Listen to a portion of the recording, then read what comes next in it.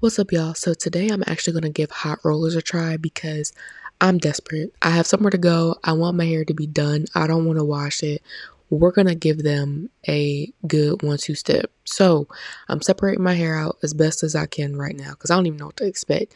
These are the hot rollers. They heat up in 90 seconds and they're hot. They're very hot. Yes, I'm struggling. It took me forever to put these rollers in my hair because of how hot they were. They should have really come with some heat protecting gloves or something like a wand curler, but here we are. So I'm like wrapping it around similar to how you would do a bantu knot, and then the clip, I was shocked that it was able to get over this entire curl. But to be honest, once I got all the rollers in my head, I went back to separate them into smaller sections because I had leftovers. So here we are. This is what it looks like. Yes, I'm chewing gum. The gum is good, and I feel like Big Worm, high key. But I'm just gonna sit here and wait until everything cools down. And I just hoped and prayed that they came out right. So this is what it looks like now.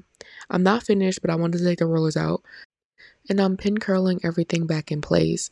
I'm gonna be honest, I left the rollers in for like 30 minutes to an hour before I did the pin curl process. I wanted to make sure that the rollers were actually cold when I took them out. It wasn't too hard to unravel them.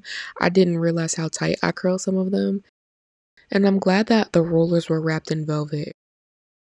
And here we are, finished my makeup, and I'm shocked. My hair, I prefer it to be big and voluminous, and this did just that. Now, I still have a slight learning curve because of the other side of my head.